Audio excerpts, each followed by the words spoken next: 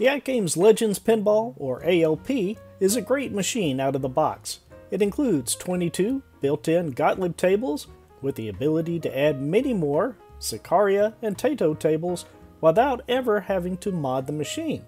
So why even bother modding? Well, AtGames has made the ALP an open and connected platform in a number of ways. For example, if you like playing vertical arcade games, you can add an arcade control panel very easily, which provides a joystick, trackball, and 6 action buttons.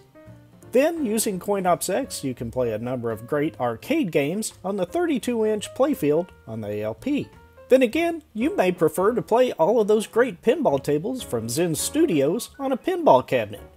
Well, by adding a PC and the VIBS board to your pinball machine, you can then play those pinball tables on the Legends pinball machine also.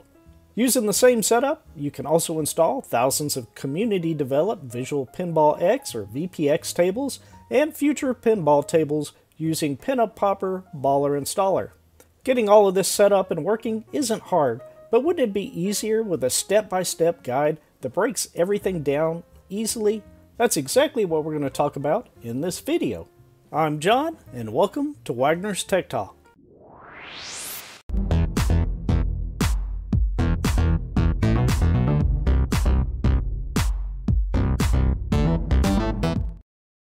If you go to wagnerstechtalk.com/ALP-mod1, it'll take you to the Legends Pinball Modding Series Season 1.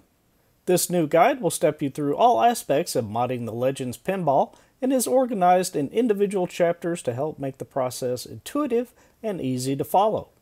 Links and information referenced in each chapter will open a new tab so you won't lose your place while reading the guide.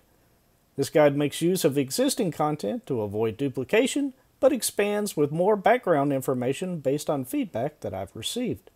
If you're primarily wanting to add the arcade control panel and set up CoinOpsX to play those arcade games, you'll find Chapter 3 to be of interest to you. P-Dubs and I partnered to bring a detailed guide on setting up CoinOpsX to help you enjoy arcade gaming on your machine.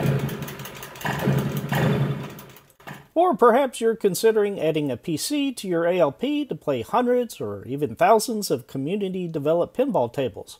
Well, Chapter 5 will help you determine if the PC you're considering will be able to play those tables smoothly by entering the specs for the CPU, the graphics, and other options, and see what kind of performance you can expect from your choices. If you're not sure what the VIBS board does, or how to install it, or have other questions, then Chapter 6 will delve a little bit more into the detailed information on some of these questions, including providing additional options on how or where to mount the VIBS switch button. Chapter 7 will guide you through the connection between the PC and the pinball machine, while Chapter 8 will cover the control mapping and how to remote connect to the ALP for a more pleasant setup experience. The real fun begins in Chapter 9 when we set up Pinball FX3.